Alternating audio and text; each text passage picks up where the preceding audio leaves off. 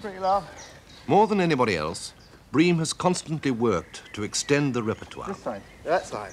In addition to exploring the music of Elizabethan England of 400 years ago, he has inspired many contemporary composers to write new works, works that set out to extend the technique and the expressive possibilities of the instrument. I've got to try for all those, because the wind, you see. Werner Henze is writing just such a work, a massive solo tour de force, over half an hour long, a sort of hammerklavier for the guitar, based on Shakespearean characters.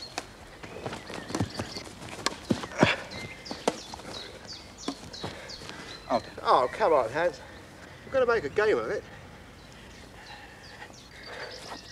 The title, Royal Winter Music, derives from Gloucester, from the beginning of Richard III, when he says, not yet being a king, now is the winter of our discontent.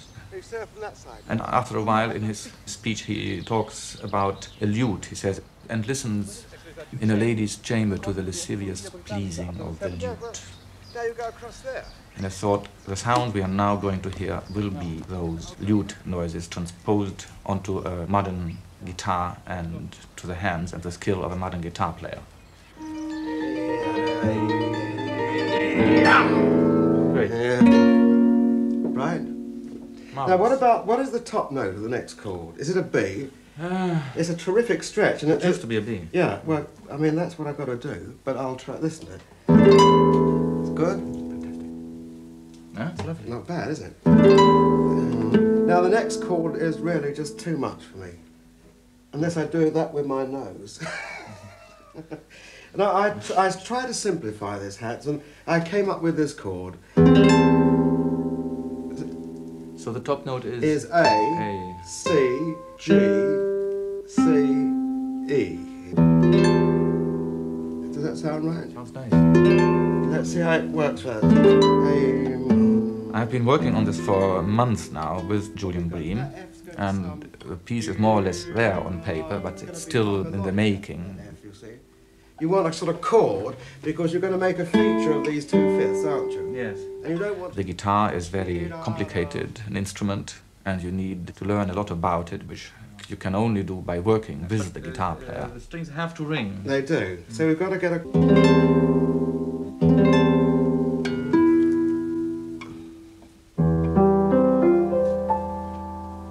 Quite resonant.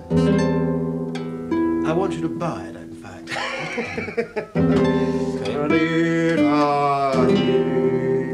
Now, you've got that triad there, you see, but in fact, I can't play the bass line. I can't do this,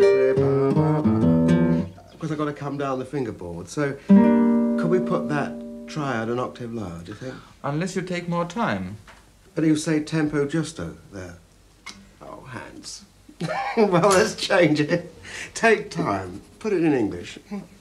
Take time. That's it. Liberamente. Lovely. What is so exciting is that very often he comes up with an idea to change something, and a month later I discover that he has come back to my original suggestion.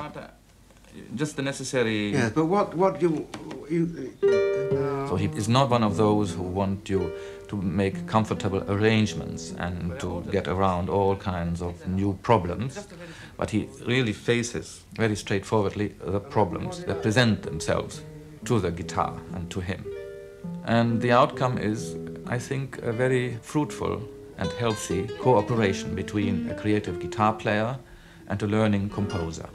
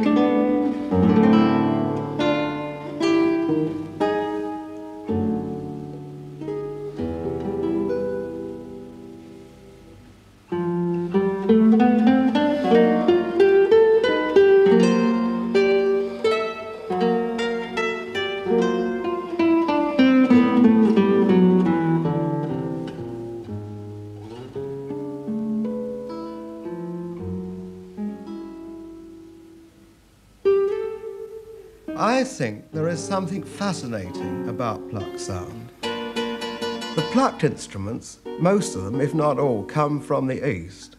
And perhaps it's to do with Eastern mysticism and religious experience. But plucked sound has a remarkable quality because the actual pluck itself is the apex of the sound, and thereafter it dies. And if you are playing, say, a phrase of 6 or 7 notes, you are dealing really with 6 or 7 births and 6 or 7 deaths. We hate death and we don't know how to deal with it. So in fact, we sustain our lives as long as possible. The excitement is also in the spaces between the notes, and therein lies the poetry of plucked sound.